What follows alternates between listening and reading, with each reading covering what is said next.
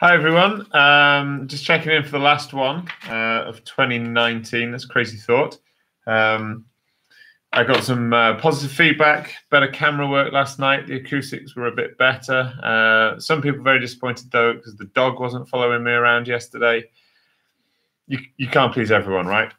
So I've got a couple of things to go through this evening. A couple of people have requested some things from the Triple Award. I'm going to do an extended bit on conduction, convection, and radiation and insulations, because that's bound to come up. It's going to come up somewhere. How they ask those questions, I don't know. Sorry, I'm just making sure I got my book ready. So yeah, we're going to get something on energy transfers. We'll get something on circuits. It's always there. We'll probably get something on power stations as well. So we'll see. We'll just work through some stuff tonight, and then I'll see some of you guys tomorrow morning in assembly for one last effort to cram some physics, get you thinking, and then yeah, then it's game time. We'll smash it. It's gonna be great. Okay, so should we do some basics first? Remember, guys, if you want me to go through anything in particular, I would like you to just chuck them in the comments on the side. And I'll do my best. So it's nice to see so many of you here. I think you guys are really getting into this now. The year 11s, I think they caught up with it a bit late. You guys, I think you guys are doing this really well. I think it's great to see so many of you here making the effort. I don't know about you, but I'm absolutely exhausted. I had don't worry though, I had like a 10-minute power nap in front of the TV a moment ago. House has gone quiet. So let's do some physics. So some of the stuff that we've been doing. Okay, you recognize this one, nice and quick. Let's get it in our heads. This is the national grid. We're going to start from here and then talk about power stations. So power stations at the beginning of the national grid. We've got step-up transformers, the transmission lines. These are about 500,000 volts, 500 kilovolts. This is a nice chance to talk about this. So kilovolts, that's 1,000 volts. Megavolts, or that's millions of volts. So watch out for those. Sometimes they expect you to change units, so just be careful with that. Transmission lines, step down transformer, consumers at the end. You're the consumer, remember. Power stations, transmission, consumers. The national grid is a whole mix of this stuff here. Lots of different power stations all working together to make sure there's a constant supply of energy meeting your needs. If you guys demand more electricity, then the national grid does its best to provide that by switching on other power stations. If the weather changes and they have to adjust the energy balance, then they mix those around. So the national grid are monitoring as well as distributing the power, and they are everywhere. They're power stations across the UK, power lines that connect all of that stuff to you guys for use. Right, so while we're on power stations, let's talk about some of the power stations that you're likely to be asked about. In Wales, there's a big thing about hydroelectric power because we have quite a few here. They're mostly something called pump storage. That's where we store water deliberately at the top of the mountain. And then once there's a high demand for that electricity, the operator of the power station will open the gates. They can send water down really fast, generate electricity from that. So it's turning kinetic or gravitational potential into kinetic and then into electrical energy. Hydroelectric power stations like De Norwig have a really short startup time. They're fantastic for solving short-term demand. Yes, I can do parallel circuits for you. It's not a problem, Grace. We can do smart meters and stuff as well. Other power stations that are important like to come up, wind turbines. Wind turbines are brilliant because they release no carbon dioxide when they are working, although there is some carbon dioxide in their manufacture and their installation. They are relatively cheap to put up. There's been a huge number of them put up, as you know, just off the coast here. And you get lots of steady in the UK, lots of steady generation from them. It's very unusual to have no wind everywhere in the UK at once. If they ask questions about wind turbines, the big downside of wind turbines, you guys love saying they look ugly. It's very key stage 2. But if we talk about the real downside, they're not always reliable. So they're pretty good, but they're not perfect. The big issue with them is that they take up a huge amount of space. The size of that wind farm out there is absolutely massive. If you ever get the chance to go out there and have a look, it's incredible. But they're not very. You can't. I've lost it. This happens when someone texts you, right? So they're really far apart. They don't generate very much electricity for the area that they're built in. So one of the questions a few years ago was comparing wind farms with nuclear power stations. Nuclear power stations are great because they don't produce carbon dioxide when they're running, or very little at least. And you can pack in a huge amount of generation. You can get a lot of power out of them for a really small space. So there's some positives to nuclear power as well. But with that, we've got some downsides to nuclear power. At the moment, we don't have a real long-term solution for the waste that they generate. And there's other things like critical incidents at nuclear power stations are pretty nasty when they occur, although they are incredibly rare. Coal power stations, we're moving away from coal in the UK now. Most of the world is, in fact, closing coal power stations. The Germans, I think, are going to close all of theirs within a couple of years. And that's because they produce huge amounts of carbon dioxide for the electricity they generate. So carbon dioxide, you'll get this question quite possibly. Carbon dioxide traps infrared radiation from the sun, warming the planet. It's called the greenhouse effect. We need a little bit, don't get me wrong. So some greenhouse effect is great because it keeps the Earth slightly warm. The problem is, as we increase the amount of carbon dioxide, we are increasing the warming effect, and that's starting to create dangerous conditions for the state of the Earth as it is at the moment. That's called climate change. It's really important that you're aware that climate change is different to weather. Weather is what happens on a day-to-day basis. It's, in case you've forgotten, June, and it's about 12 degrees outside. And at the same time, February, we saw some days that were about 15, 16 degrees. So that's weather versus climate. Be careful with mixing those two up if you give an extended answer. The hardline facts, as far as the exam board are concerned, and that's what really matters for tomorrow morning, is that any carbon dioxide released has the negative impact on climate change. Okay, so watch out for that. Anything you can do to reduce your electricity bill, anything that you can do to reduce your usage of energy will benefit the environment because there'll be less carbon dioxide emitted. Okay, so watch out for that sort of question. You guys are pretty good at answering those. We've seen in the past on exams some nice questions and some good answers. I'm trying to think. That's pretty much it. Efficiency quite often comes up when we're talking about power stations. If you're given a question on this, there'll be lots of information within the text of the question, and what you'll need to do is choose the energy input and the energy output, and it's a simplish calculation. There's an equation on page 2. You use the useful and you divide it by the total, and then you times that by 100 and it'll give you a percentage. Most power stations are somewhere between 30 and 50% efficient. They're not great, most of them. Okay, right, so let's have a look at some of the questions that have popped in. So while we're here, we'll talk. Yeah, let's do the wind turbine and the transformer. So inside, this is for triple award in particular now. So inside each of those wind turbines, you have a generator. Now, generators work by spinning a magnet inside a coil of wire. As the magnet spins, the magnetic field lines cut through the wires, and that moves the electrons, creating a current. It creates an alternating current because the magnet has a north and a south pole, and as they flip round, you're getting a different current produced each time. They are spinning at roughly 50 times per second. It's 50 hertz in the UK. So each of those would have a transformer and a gear setup that converted the electricity being produced to match that of the national grid. A couple of people asked me to go over motors and generators. So motors and generators are the opposite of each other. So if you were to take your hairdryer, that's got an electric motor in it designed to blow air out of the end so you can dry your hair.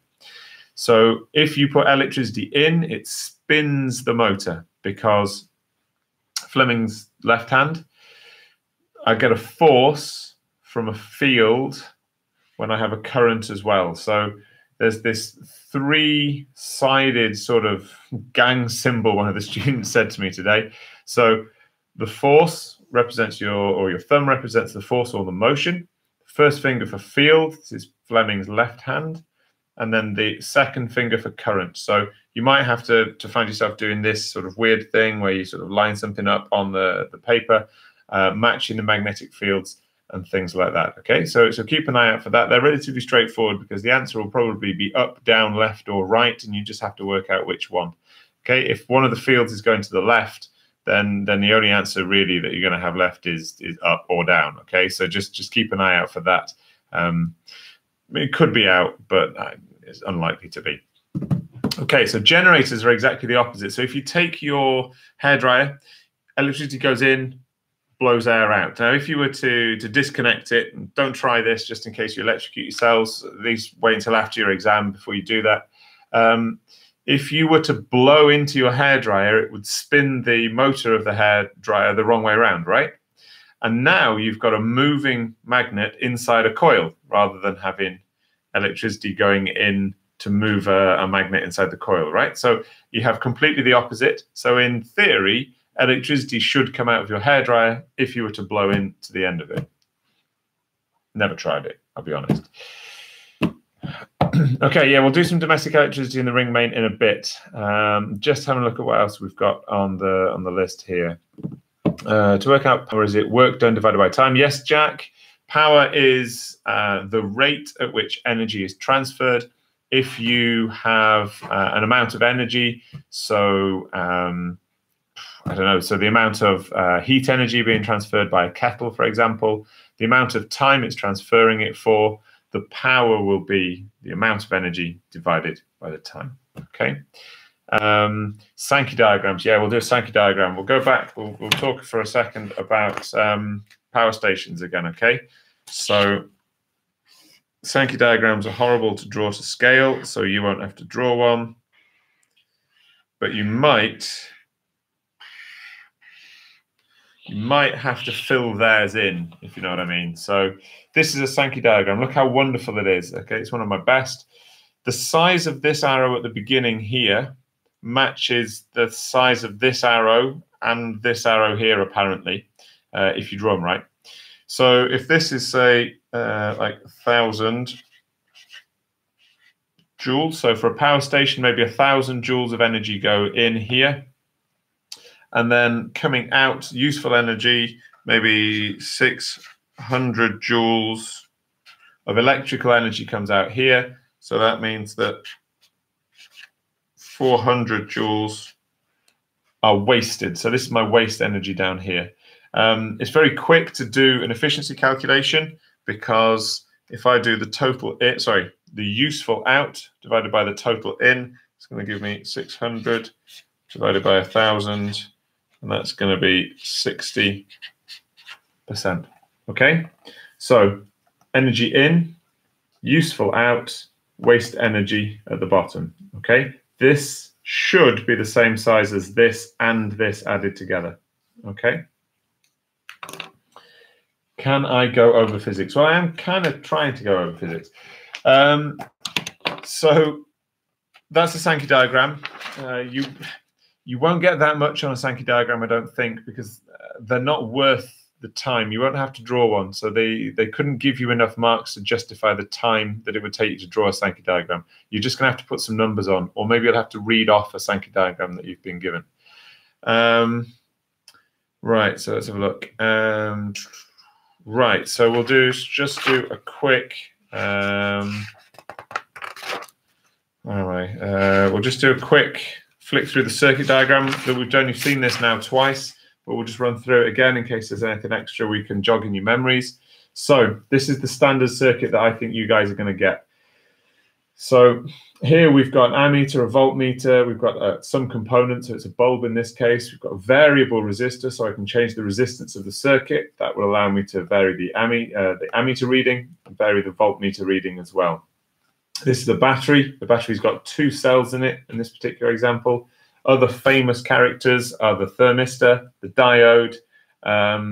That's basically the set of symbols that you're going to get. Now, I had a question a moment ago asking if I look at the branching of current in different circuits, in parallel circuits. Let me just find sheet paper to do it on. Wow, we've done loads actually, guys. I've got like 20 sheets here. Okay, here we go. So if we've got a parallel circuit, it means there are two ways for the current to go. Now, the thing I've told loads of you in class is that there are some TV series that you have to watch one after the other. Okay, you can't start Pretty Little Liars at season 4, right? I've tried it, guys. It just doesn't work. You've got to watch the first one first. Series components come one after the other. You've got to watch them in time. And then we've got the opposite. So parallel. There's some TV shows. I mean, I used to watch a lot of Family Guy. It doesn't matter when you watch Family Guy. You can watch any episode basically one after the other or next to each other, and you can jump seasons. It's not a problem because the jokes kind of stay the same. You can watch them side by side. So side by side, parallel. There's two routes. Imagine train tracks. They're parallel to each other, okay? On this particular example here, we've got two resistors in parallel. Now, I think it was Grace that asked, can I go over what would happen? So if these resistors are the same as each other, the same amount of current will flow through both of them, meaning that if I put an ammeter, I don't know, let's chuck one in here. So if I have an ammeter here, I don't know what it'll read, maybe let's say 10, that's a nice number. If the ammeter here reads 10, I know that half of the current is going through this one and half of the current is going through this one because they're the same as each other. I always know that the current here is the same as both of these out together. So if the current through this one, maybe you've done a question and it's asked you calculate the current through resistor 1 using the equation on page 2, and you found it, and then it says the current through resistor 2 is 6. What's the resistor over here? Sorry, what's the ammeter over here going to read? You just need to know that you add these two together and you get the current through here, okay? So think of it as like a dual carriageway. If you've got 2 lanes of traffic, there's 2 ways for the traffic to go. But here, where I've only got 1, it's got to come back together again. So the current here will be higher than in these 2 here. In fact, will be the double if they're the same. Okay, so that's parallel components. I don't like parallel circuits, but that's parallel components. Okay, couple of questions coming in. We will run through really quickly the radiation, because there's a question before it disappears off the top of the chat bar.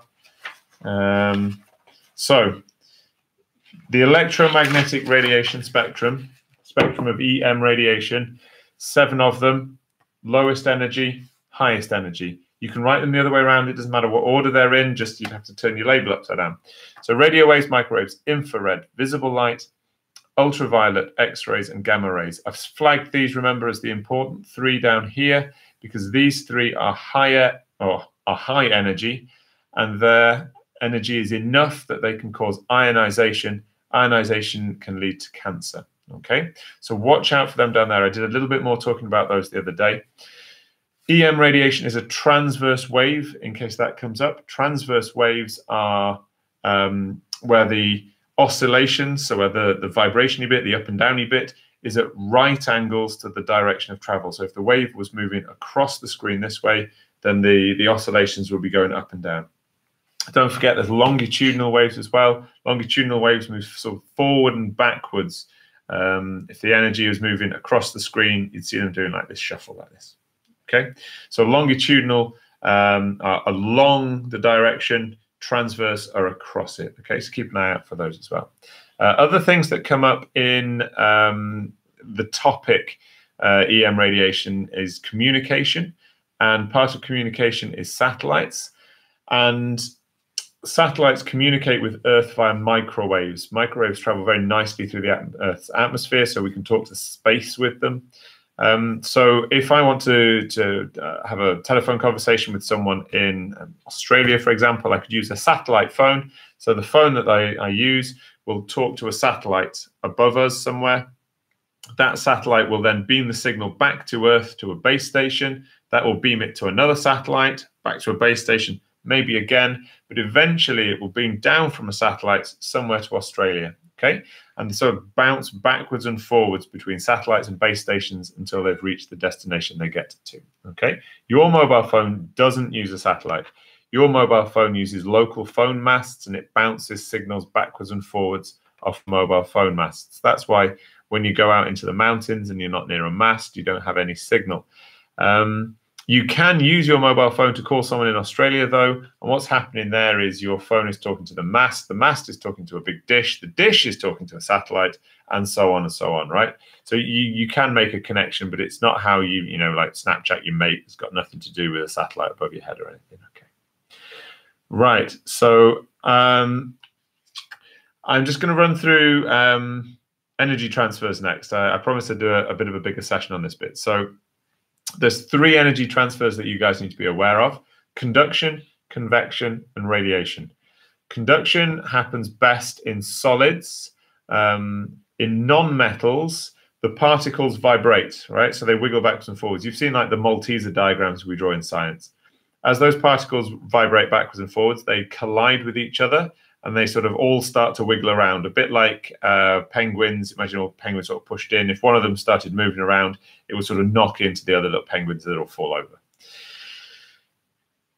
If you're talking metals, metals will do that, the wiggling, but they do something else as well. Metals have free moving electrons or delocalized electrons. You can use either phrase. The delocalized electrons are free to move through the metal, and they're very good at carrying energy around. So if you heat one end of a metal bar, the electrons that are free to move through it will carry the energy to the other end of the bar very quickly. That's why metals are such great conductors, because of those electrons. So if you have a fluid, now a fluid is either a gas or a liquid, the particles are free to move around each other. So if I heat like the bottom corner of a beaker with some water in, the particles there will gain energy, and they will, the volume, the bit they're in, will expand a bit, because all those particles are jiggling around a little bit more, taking up a bit more space, they're moving around. So they'll sort of force their way out of it, and that makes them less dense, so they'll rise upwards. But as they rise up, over here, the cooler stuff will sink to take its place. So you've got some going like this and some going like this. So you get this kind of like this sort of circling effect called the convection current. Okay, fluids can do convection, solids can't do convection because they're not able to move. If the last one is radiation. So radiation is genuinely just energy on the move on its own. So all objects that are warm emit radiation. It's usually for us in the infrared region. It means that we can use thermal imaging cameras because we can see the radiation coming off. There's there's a couple of things that you can do to increase the emission of infrared. Objects that are hotter emit infrared faster. Objects that are black and matte, so that's not shiny, so dull black objects will emit radiation faster. But at the same time, black dull objects will absorb radiation faster as well. So they give it away quick and they take it in quick as well. Shiny and silver are the opposite. So shiny and silver doesn't really release very quickly at all. If you're trying to keep something warm, you wrap it in silver foil, right? But at the same time, they also don't absorb it very well either. So they'll keep something cool at the same time. Yes, convection would cool something down. So if I have a hot object, then there you go, got a cup of tea to hand for this. The rising hot air from here would carry away energy, cooling down my tea. So if I want to keep my tea warm for longer, then you put a lid on it, right? Lid on your tea, the warm air will find it harder to rise off the tea, and that means it will stay warm for just that little bit longer, okay? So what's this got to do with you and your homes, right? That's the important bit. So insulation keeps your home warm. It keeps you warm. You have clothes, I hope, on at the moment, and you're trapping air in the layers of your clothes. It's a cold day today. I'm wearing a couple of layers, and that's trapping warm air. If I trap air, air is a really bad conductor because the particles are spread apart. If air, though, can do convection, which we just talked about, but if I trap it by like wool fibers, cotton fibers, it stops the air being free to move. That traps that warm air, preventing it from spiraling up into a convection current. There's not much I can do to reduce radiation. If maybe I thought I was in danger of getting hypothermia or something, I might like get one of those shiny silver blankets. If you've seen people who've just done like marathons, half marathons, big long runs, stuff like that, you might see them at the end of that being given a silver space blanket, and they wrap themselves in the silver foil blanket. That reduces their radiation, it traps air around them, and it looks cool, I guess, as well.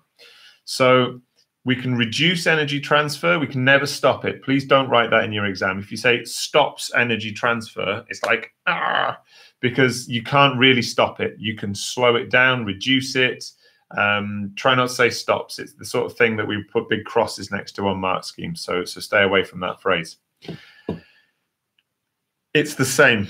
It's the same answer every time. So double glazing works the same way as loft insulation, the same way as I just described with the fibers of my clothes.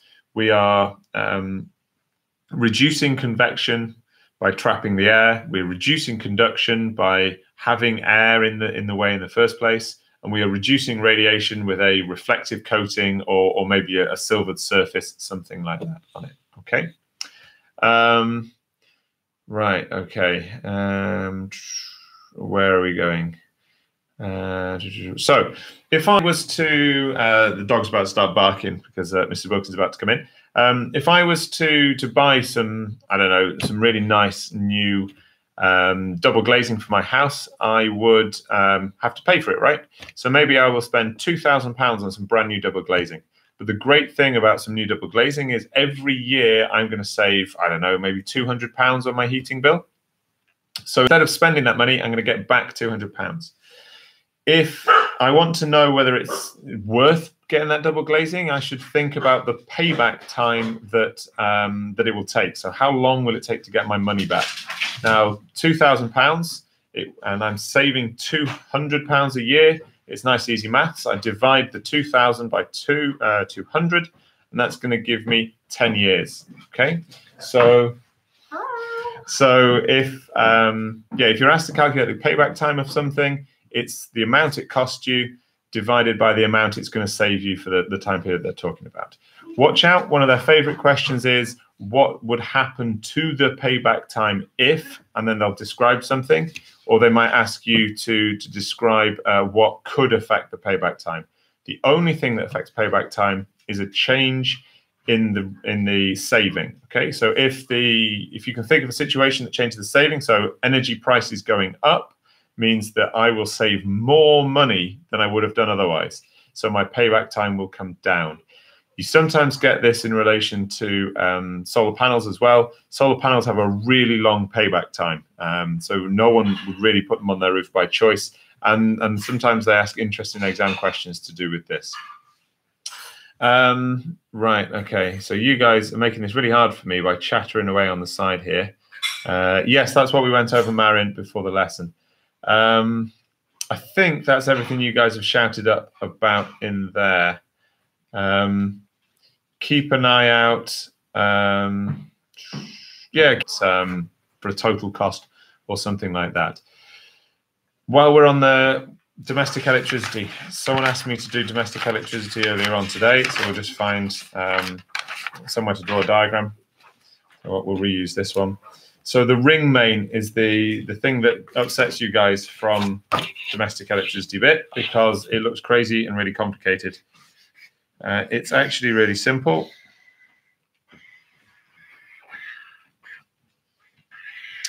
It's how all of our houses are wired, pretty much, and it's a loop of wire, okay, like this. And then you've got these things, I think they're called tails. So this is my connection to the national grid outside my house. This is something called my consumer unit. Some people have that combined with some sort of circuit breakers or fuse box. And then I've got three wires. I've got a live wire, I've got an earth wire, and I've got a neutral wire. The live wire carries the energy to the plug sockets. They're those things that you plug your iPhone charger into. Okay, so we've got sockets, and they've got a live and earth and a neutral pin in each of those. And these sockets, you'll notice that I can go this way around to get to the socket, or I can go that way around to get to the socket. So there's two paths. And if you remember, we were talking earlier about current flowing around through circuits. If I've got two routes, then I can reduce the current in any one of those routes. So the current will be half because it's got two ways to go. And that's quite useful because it means I get less resistance in the wires. So there's less chance of me setting my house on fire. It means that there's I can use less copper wire. It sounds a bit strange. I'd have to use really thick copper wire if I wanted to avoid it getting too hot. So I have two routes, and that means that I can have thinner wires. Thinner wires means it's more bendable, which means I can then get it around the house a little bit easier. It's a bit easier for people to install. Okay. The circuit breakers, now they're very clever. So what a circuit breaker does is it detects a difference between the live and the earth. And if something, I'm trying to remember exactly what the phrase in the exam board uses, but it detects when current is escaping from the loop. If it notices a difference between the input and the output, then it will cut the circuit to your house. And that's why sometimes maybe if you're using the electric shower upstairs and someone turns on a heater somewhere else, it might trip out everything in your house. And it's because it's noticed a leaking or an over pulling of current through the system. If you have old school fuses have thin pieces of wire in them. If too much current travels through that thin piece of wire, the wire will melt. That will break the circuit. That stops you from electrocuting yourself. Basically, that and the stuff that we've talked about previously. I think yesterday we did quite a lot on the domestic stuff, so go and have a look at that if you've got any extra questions. Where are the circuit breakers? They are as the electricity comes into your home. So they're over here, Marin, okay? Right. What's payback time, Jack? Well, I tried to do that, so have another look back at that, if that's okay. It's the time it takes, though, for you to get back the money that you spent buying the thing. So really simple example. I'm saving £100 a month on petrol because I ride a bicycle to school, but it cost me £1,000 for my bicycle. In 10 months, I'll have back the £1,000 by saving the petrol. Okay, so that's payback time with a really simple example. We'll do quick earthquakes because that looks like people really, really want earthquakes. What's the best way to remember the radio waves and stuff? I don't know. You can make yourself a quick mnemonic. So write them out in order and then make yourself like a little rhyme, a bit like Richard of York gave battle in vain for remembering the colours. That could be one thing that you try. I don't know. Right. Let me just draw a diagram for this. Right. So if I've got an earthquake, tell you what, we'll do this bit again from the other day. Oh, do you know what? I'm looking forward to throwing all of this lot away tomorrow afternoon.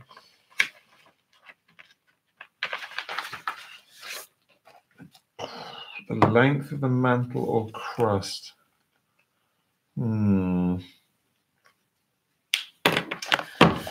Right, so this is a seismometer trace. You see how we've got a disturbance here where the P wave arrives. This is triple, so take a break if you're a double student. This is the secondary wave because it arrives second. There's a lag time, a difference in time between these two. We know an awful lot about rock. We know how fast earthquakes travel through them. So if we know the lag time, we can work out how far away from station A the earthquake epicenter, where it happened, actually was. Okay, so as you can see, earthquake B here is a much larger lag time. It must have been further away from B. So if I've got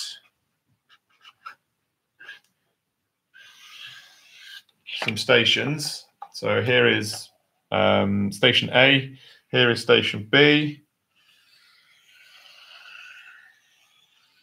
Okay, so there's two places that this earthquake could have been, right? So I need a third station down here. Okay, so you see how this one only crosses one of these points. So this is the epicenter of my earthquake. You might need a compass. I think there's one in the exam pack that you're given.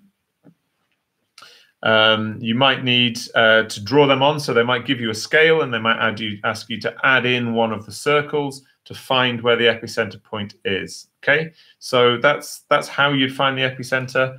To go back to one of the little questions about learning about the inside of the Earth, because the P waves will travel through the solid crust, and through the liquid mantle, they will travel in an interesting sort of curving pattern through the Earth.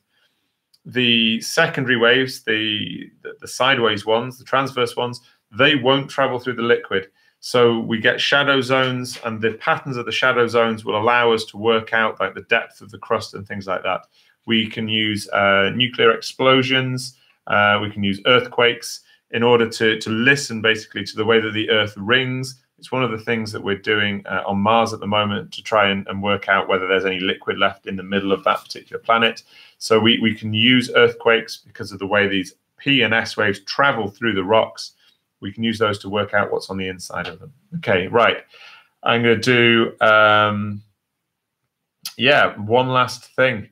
Reflection and refraction of waves, please, if you have time.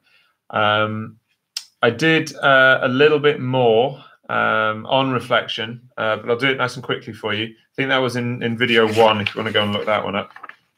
Here we go. So refraction happens because as light travels into this glass block, it slows down. And if you are driving your 4x4 or whatever, as you drive it onto something soft like sand, it will slow the wheel. The first wheel to touch it will slow down. So the car will make like a twisting motion. And that's the same for the light as well. So as it goes in, it gets a kick, it gets a little bit of a twist. The diagram will probably be drawn for you. You might be asked to complete maybe with this refracted ray. But we've got a 90-degree line called the normal. So that's at 90 degrees to the surface. And we measure our angles from this 90-degree line. It looks more complicated than the whole thing really is. It's just to make the maths, if I'm honest, a little bit simpler. Okay, right. I am particularly aware that most of you guys need to head off and watch Love Island. I think that's like really important. So it's more important perhaps than some of your physics revision. So if you've had enough physics for tonight, yeah, go and enjoy Love Island. So any questions? I will try and answer them tomorrow morning. I'll probably be in school from about sort of 8:15. Come and find me if you want me. Any like last minute things you want me to go over in assembly, chuck them in the comments here or comment on the video later on, and I'll make sure that they go into my presentation for tomorrow morning if I think we get enough stuff. Okay, right. Wow, a lot of hate for Love Island there, and a lot of love for physics, which is nice. Thanks. It's been great talking to you all tonight, and I will. What time is the exam? The exam, I think, is like a 9 o'clock start or whatever it is. It's straight away, first thing in the morning. Okay. I'll see you guys tomorrow. Have a lovely evening.